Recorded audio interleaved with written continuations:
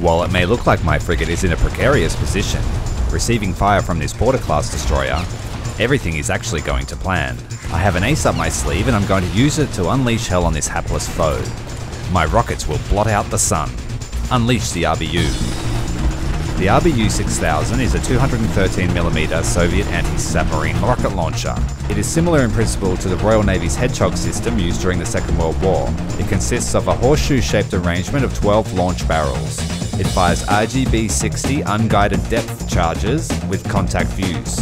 Reloading is automatic, with individual rounds being fed into the launcher by the loading system from below deck.